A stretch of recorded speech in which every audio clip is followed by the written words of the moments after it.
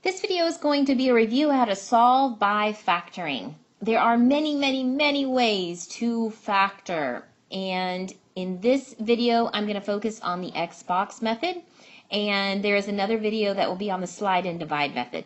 If you want to learn other methods, there's tons of them out there. Google it, you can find some more. These are the two that we've been teaching in class, so these are the two that we're going to focus on for our video purposes. All right. So the first thing, no matter what method you're wanting to do, is you want to make sure that this is in standard form.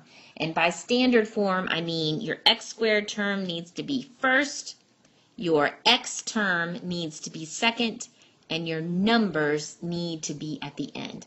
So this one is already in standard form for us, but you want to just double check that before you start. The second question we want to ask is there a GCF?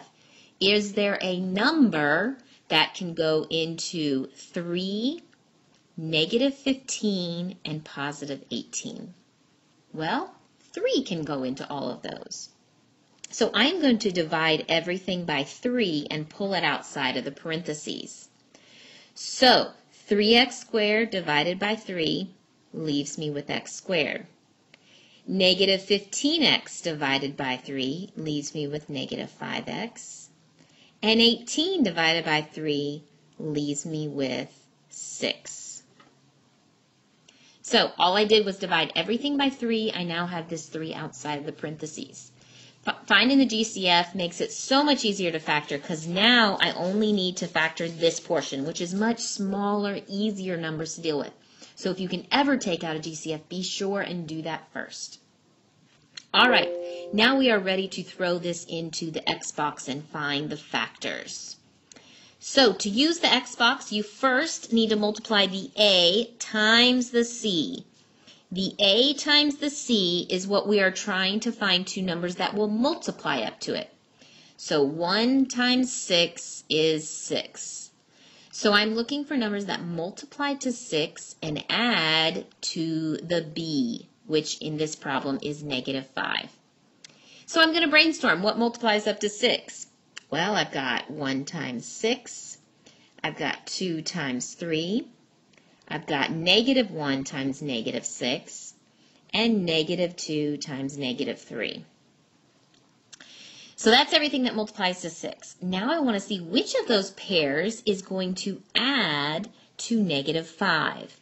Well, the only one that works is -2 and -3 adds to -5. So those two numbers are what are going to come over into my box. So I'm ready to do my box.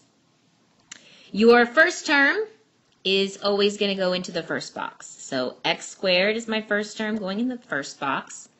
My last term goes in the last box.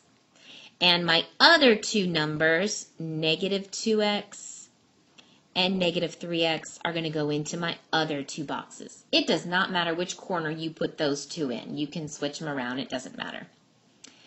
All right, so we're going to start up in the top. What times what gives me x squared? Well, that can only be x times x.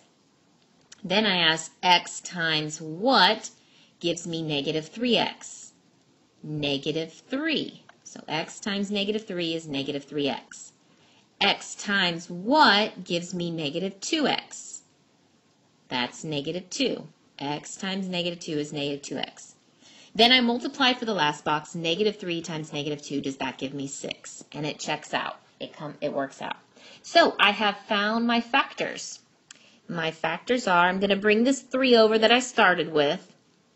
In my two parentheses I just found, x minus 3 is 1. And x minus 2 is the other one.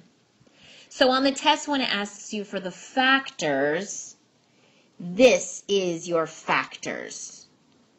Or you could say it's your factored equation. These are your factors. But this problem asks us to find the roots. So we do have one step farther to go to find the roots. But it's one easy step. You can take both of your parentheses, set them equal to 0, and you will find your roots. So in this case, I could solve by x by adding 3 to both sides. And my first root is 3.